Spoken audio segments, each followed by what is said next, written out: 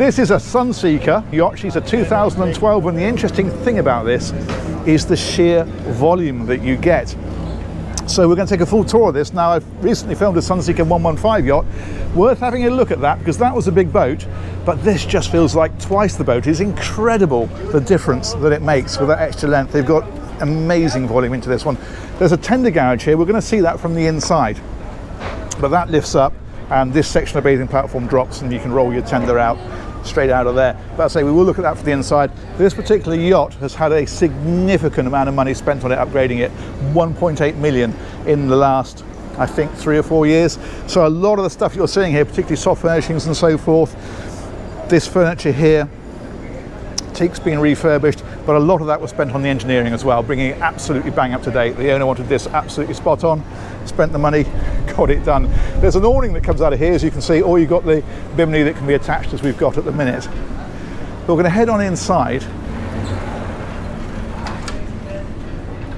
Now again, we're seeing new carpet around the place, new upholstery, new cushions, all that sort of stuff's all been done. And so when you consider this as a 2012 boat, it actually looks brilliant.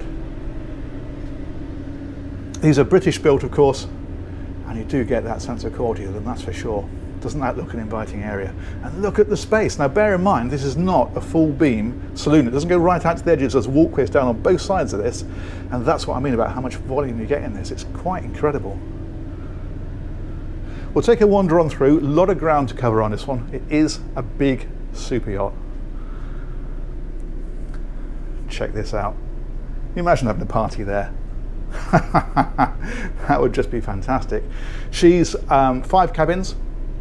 So there's a main deck master and 4 down on the lower deck. There's crew cabins as well, of course. We're going to look at all of that. We'll look at the engineering spaces. We're going to look at everything on here. We have carte blanche. There's a side access door here. So this is what I was saying about those side decks. You can see the steps come down and run down the side, so you can actually walk all the way around this boat. There's no compromise to that. You can lap it if you want to. These are the stairs down to the lower deck. We're going to look at that. Stairs to the upper deck. We're going to look at that. But we're going to go forward first of all. This is through to the crew area. I'm going to show you this, but just to show you this door, because for routing it's brilliant, because you can come up from here and straight in through here or into the galley area. All of that we're going to see. We'll stop briefly just to take in the day heads for the main deck. There's also a day heads on the upper deck as well.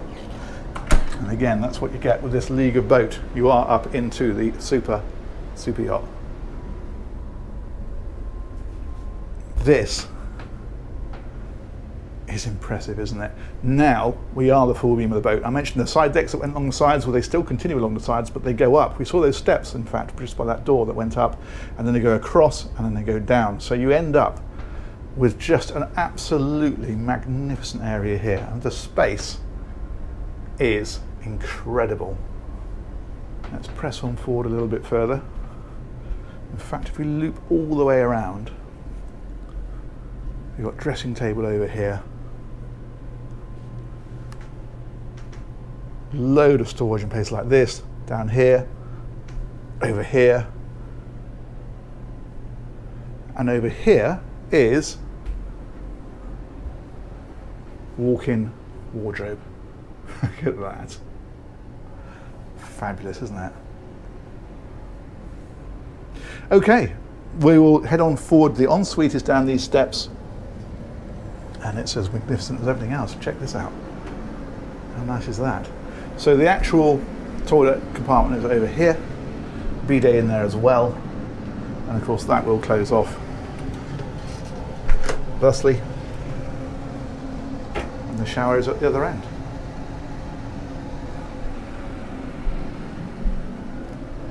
So we've got rainfall shower, but we've also got all the water jets and that kind of stuff, like so. Very nice. Very nice indeed. That's quite the cabin, isn't it? Let's keep going, because we've got plenty of ground to cover with this one. So back into this lobby area. These are the stairways up and down. We're going to head down. And there are 4 cabins down here on the lower deck, all guest cabins. Obviously we've seen the owner cabin. and they're off like this. These are a great size again. There's no sense of compromise on this one at all. It's fantastic. So we've got wardrobes about the place. Got this lovely dressing table here, and then this one has its ensuite down here. It's exactly the same standards we saw in the owner's cabin, just obviously a little bit smaller, but it's still got all the really complex showering facilities and the twin sinks and the toilet and the bidet, so everything is there, just scaled back slightly, but certainly not in any sense that gives you any feeling of compromise. Nice. All right, we have another one of these next door, pretty much the same. There we go. There's new AV equipment in the boat as well. Again, the new carpets and that sort of thing. So let me show you one of these. There we go. This is what you've got here. And then we come back here. And again, pretty much what we saw in that other cabin, isn't it? Superb. Very, very nice indeed. And if we cross over, this is interesting. This is emergency escape hatch. And what that does is it takes you in through to this cabin. So these can link together. And then there's another one here. And that can take you forward, basically, so that if this area ever became blocked with a fire, this cabin can get into this cabin can go through here.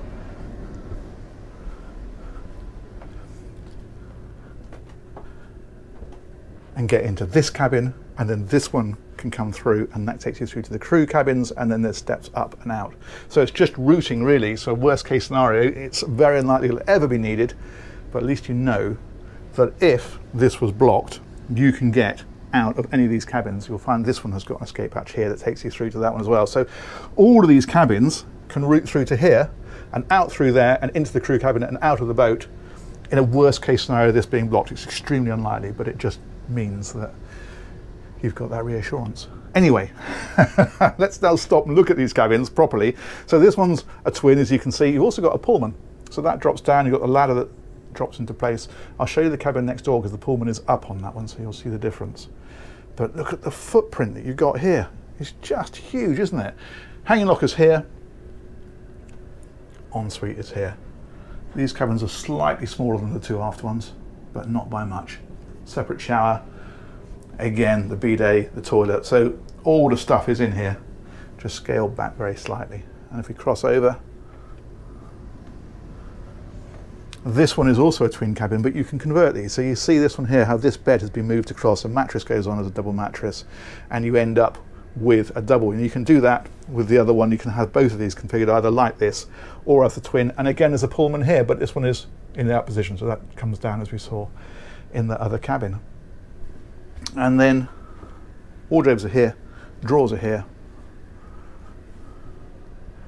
ensuite is here.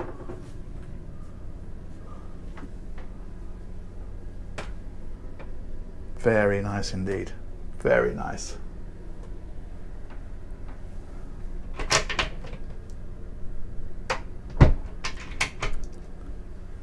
Okay, let's press on. I think we've covered the lower deck pretty well. There is, I think there's a fridge in here if I remember rightly.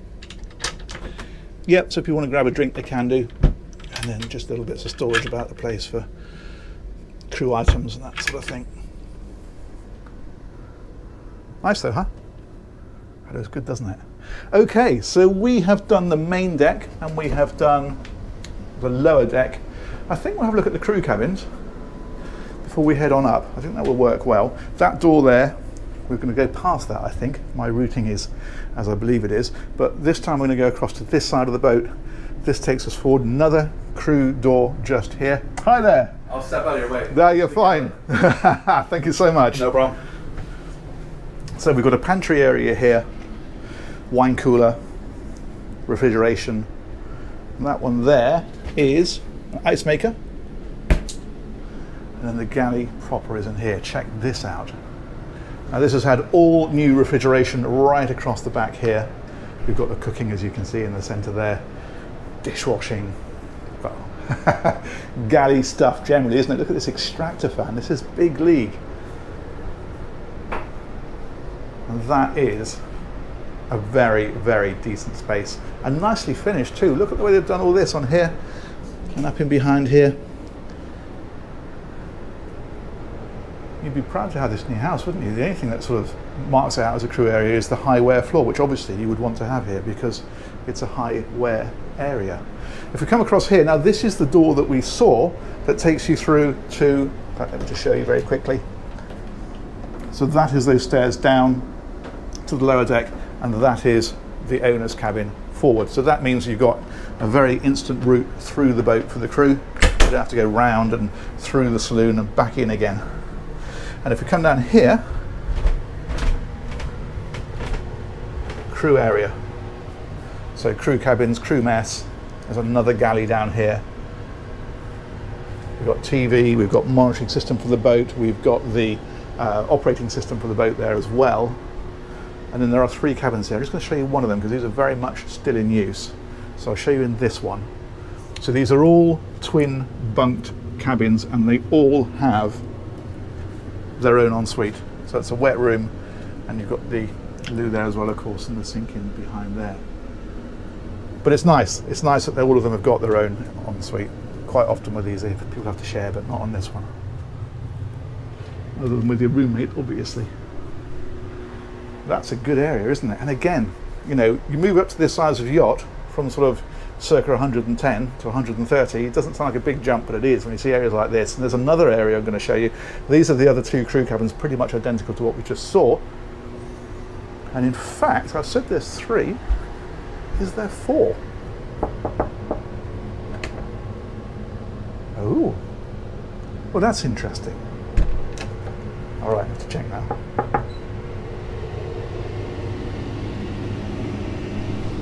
Okay.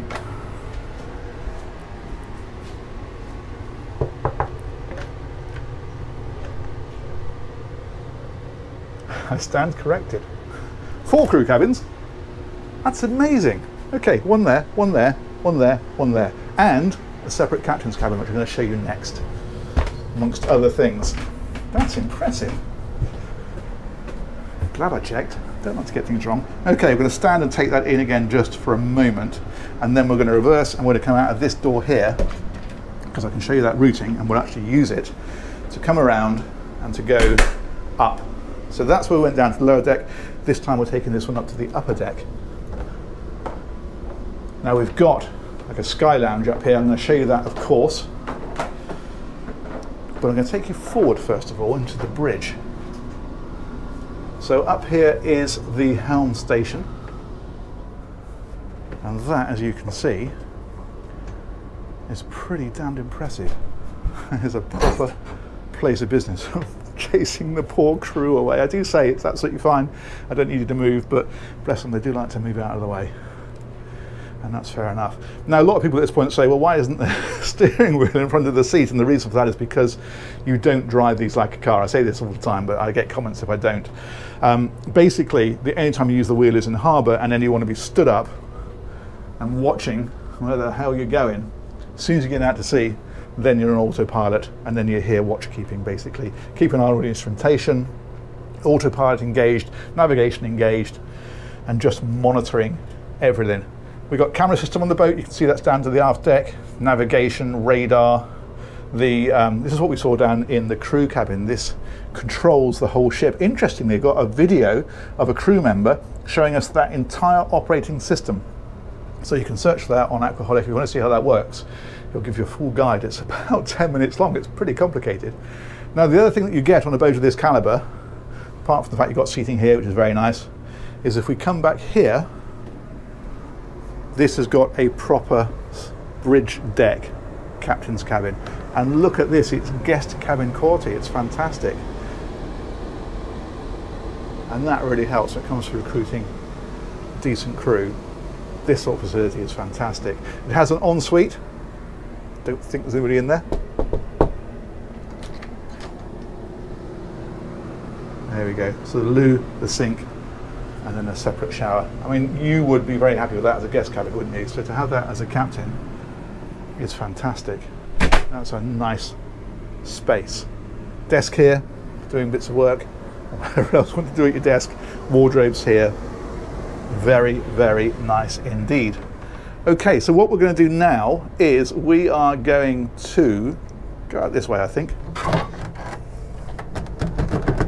There we go. Now I mentioned those decks that go right around the whole boat, and you can see those are the steps down. That's the doorway that we saw that came out onto the side deck, and that will then run all the way aft to the cockpit. But we're going to go forward.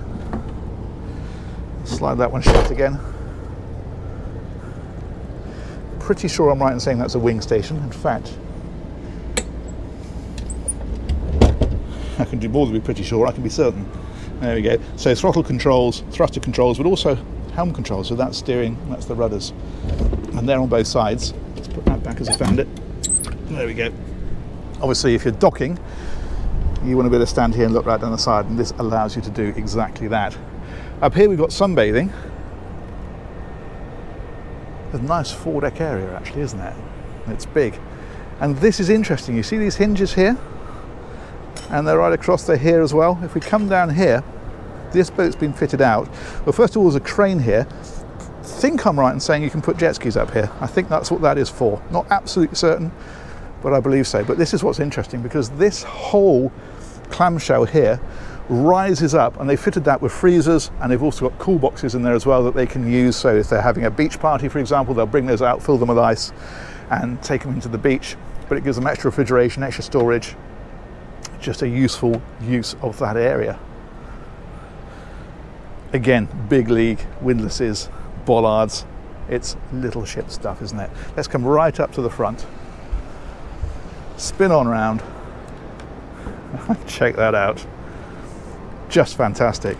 Okay, I think all that's left now is engines and the garage. So we'll come back down here.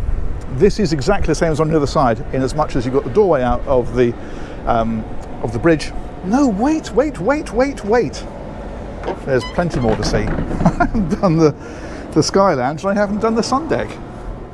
Okay. Good recovery. And I'll edit that out later. Oh, an idiot. Okay. Yeah. There's a lot more boats still to cover. This is a pantry up here. So if we open that one, it just allows this area to be catered for. So we've got the sink, we've got the refrigeration here, and so forth. And the other thing that we have up here is a new wine cooler, which is rather impressively stacked, as you can see. And this is the Sky Lounge. This is a lovely area. So it just gives you a completely separate saloon area, but also it gives you kind of like a cinema zone. You know, if kids want to come up here, do some gaming, watch a movie, or indeed if you do, then that gives you that option.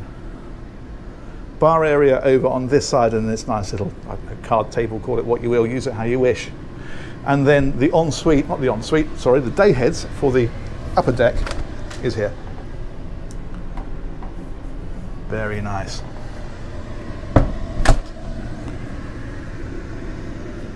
But yeah, that was an impressive space. Being ashamed to miss it, wouldn't it? Let's press on back. There's another level yet still to go. What's in here? Okay, so that's crew bits and pieces. Right, so this one we can open. Takes us out onto the aft deck. Lovely outside dining area here. That's a great place to be. You've got seating around as well. Again, all very casual, all very comfortable. Bimini on here with the carbon fibre poles. Lovely. And a TV, so you could use this as an outside entertaining zone as well if you want. These steps take us back down to the aft deck, and we'll go that way in a minute, but not before taking you up, because the sun deck is up here. Check this out. So this is where you do your sunbathing. It's a bit breezy today. So we can have loungers across the back here, exercise stuff up here as well. Obviously, you can use this however you wish. It's got the free weights on this one, for example. But yeah, that is a big sun deck. There's awnings that come out. You can see we've got the forward one extended, the aft one is retracted. So they come out of this arch here. And then right up on the top, we've got the satellite domes, the radars, antennas, lights, all that sort of stuff. And right at the top, there's a camera. Keep an eye on everything. This table folds. So you can have it open like this as a massive dining area, or you can open these leaves, or shut them I suppose, depending on how you look at it. Those retract, those supports, and it means that you can then get through the centre of that. So if you're just having drinks, you don't want that much space. You can do. Again, all this is all reupholstered. Looks really nice. Love this bar area here. And then we've got the jacuzzi. How nice is that? With this seating all the way around. If we come right round to the bow, you can see this one's got the Starlink system on it. That's where we were, where that clamshell opened up with the freezers inside of it. And then the bridge is down underneath here. Fantastic. Let's come right on around. These sunbathing cushions are designed to fit on here, so if you don't want to use it as a jacuzzi, it becomes sunbathing. And then the bar area is here, and we've got the usual refrigeration and sink, and I would say with some confidence that there'll be a barbecue underneath there, but with that thing on top, I think I'll leave that alone. This is these retracting awnings, so you've got one that comes out here, the other one does exactly the same coming out that way. Good. Now we only have the engine space in the garage to show you. So let's take a wander down and we'll find that. So back down here, back to the upper deck, which was that dining area, and then across, down again, back to the cockpit. This is where we came onto the boat. Remember, we came up these steps here, and then if we come around this way, this is the engine space access. So we'll swing that fella open, and in we go. Steps down here.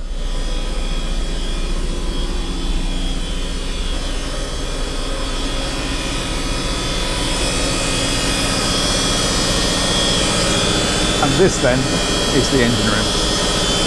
We've got generators running at the moment because the shore power here, because it's a boat show, is not up to snuff for this size of boat. So apologies, it's a little bit noisy, but hopefully you can hear me okay. And I can tell you that these engines are a pair of MTU 12V4000. So they're 3,180 horsepower each, and they're giving the boat speeds up towards the mid-20s. I think it's about 24 knots if I remember rightly. You cruise at 15, and then it is a planing boat, so if you're running at about 14 knots, you're getting just a little under 1,000 miles of range. But it's not a displacement, slow plodding boat. This is a fast planing boat, so you know, you compromise towards the speed rather than the range, but nonetheless, I say you're still getting up towards 1,000 miles out of it if you're running at 14 knots. Big space, isn't it? Generators, as you can see, back here and over here. The tool chest in here as well, and we can come right round these engines, and then back here through this door we've got other stuff. There's also an escape hatch here. You can see how this ladder drops. You can get straight out onto the deck from there. That's another emergency route out. There's air conditioning across here, workbenches here, and then the garage. We come out of here and loop on round.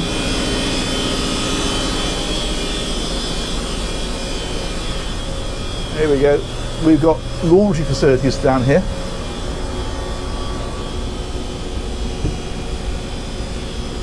Thusly, and then in here, garage.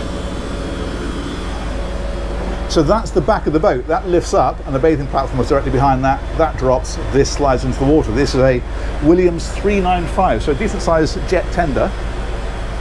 And you've actually got quite a big footprint in here for other stuff. So you can see they've racked it out over here for deck chairs and so forth. Also in here, you can just see the jet skis over there. So although there is that space on the bow, you probably wouldn't tend to use it because, unless you wanted even more jet skis, I suppose. But yeah, that's probably enough for most people. Sea bobs, that sort of stuff, all can be kept in here.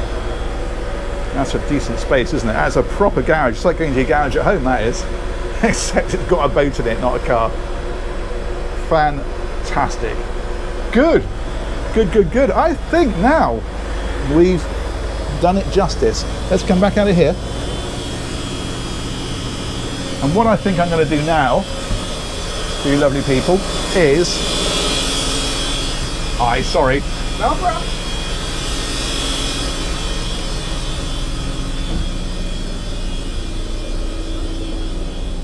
I'm going to take you out and I'm going to loop you right round.